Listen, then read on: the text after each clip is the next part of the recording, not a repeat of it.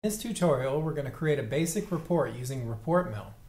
So with ReportMill launched, I'll simply click the New button, and this brings up a new template in the familiar page layout paradigm. So we can immediately start creating the page headers and footers directly by drawing them into the page. So I'll simply select the text tool here, and I'll drag out a box, and I'll type in my header. And I'll select the text, and I'll make it bold, and I'll make it a little bigger.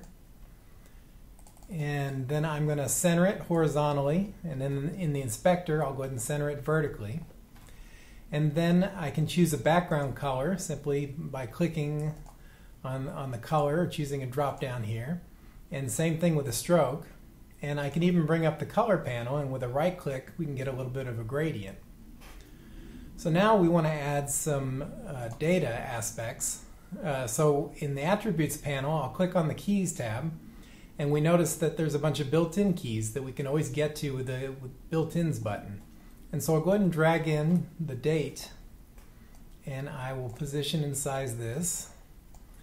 And so we notice the keys in ReportMill are just text boxes where the keys surrounded by @signs. And anything inside of the @signs is going to be evaluated when the report is generated. And we can actually have any valid Java expression inside of here. So I'll go ahead and type in some text to the side of that. Today's date is. And I'll go ahead and select that text, and I'll make it bold and a little bigger and a different color. So then similarly, I'll go ahead and drag in some page numbering. So I'll drag in the page max key down here at the bottom, and I'll center that. And so now if I do a preview, we see a basic report already with today's date and the page numbering. So where the report starts to get interesting though is where we deal with a data set. And so we have to tell ReportMill what your data set is going to look like inside your Java application. So we need a sample data set in XML. And we'll show you how to generate that in the next tutorial. But currently we have a list of movies here in XML that were conveniently generated from a real data set by ReportMill. And I'll just drag and drop this XML file right into our template. And it gets positioned down on the side there. And I'll bring up the Keys panel again. And we notice now that our built-ins have been replaced with our data set from the file. And in this case, it's just a list of objects, and they're actually movies. And each movie has a title and a studio and a show date and a category. And so I'm going to drag and drop this whole list that's delineated by the double arrows into my template. And instead of creating a text field, this time it recognizes the data set, and it says, do you want to create a table, labels, graph, or a crosstab to show multiple objects?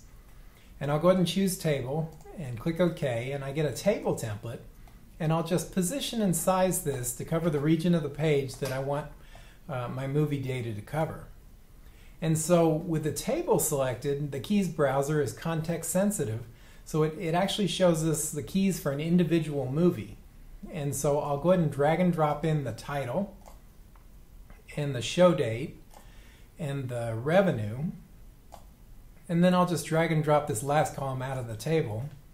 And then I'll resize some of these columns. I'll make revenue smaller, and I'll make title bigger. And for the revenue, since it's money, I'll go ahead and align it to the right and choose the dollar formatting. And that's it. So we have our basic table created here, and we can hit preview, and it goes in and fills in all of the movie objects with the date and the revenue. And when it gets to the bottom of the page, it paginates it across 3 pages. And if we click the HTML button, we can see what that looks like in our browser. And if we click PDF, we see what it looks like in the platform PDF viewer. So that's a basic report, but from here we can do all the standard reporting things like grouping and sorting. And so I'll start by, again, with the table selected. I can choose any attribute of our movie, like the studio or the category. And I'll take the studio and just drag and drop it into the list of groups. And so this creates a new grouping, and it automatically gives us a details row to configure. And so into that details row, I'll go ahead and drag and drop some keys relevant for a studio. So I'll drag in the studio's name here, And then I actually want to drag and drop in an aggregate key. So I'll navigate just by selecting total and get revenue. We've created an aggregate. It'll show us the total revenue for this group. And so again, I'll drag and drop a couple of these columns out, and I'll resize our row here. And the revenue, again, I'll align to the right and put money on it. And because this is an upper level grouping, I'll make it a little taller. I'll make the text a little bigger and bolder. And I'll go ahead and select a background color and put a stroke around it. And again, if I do a preview, now we see all the movies have been broken down by their studio.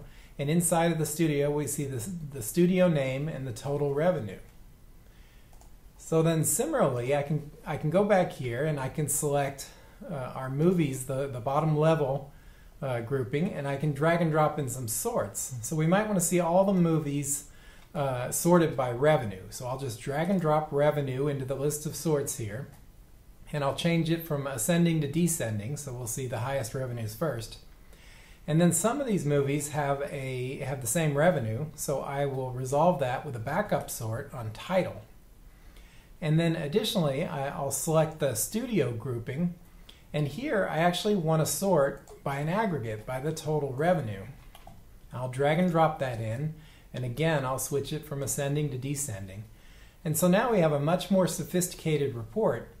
If I hit preview, we see all the movies are broken down by their studio, and inside of the studios we see the total revenue again. We see the most successful studios are now listed first, and inside of each studio, the movies that contributed the most to that success are listed first.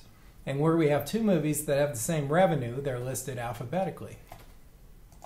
So we now have a template, and all we need to do is save this template, add it to our project, and call ReportMill's 3 lines of code to generate that report and return it to our client.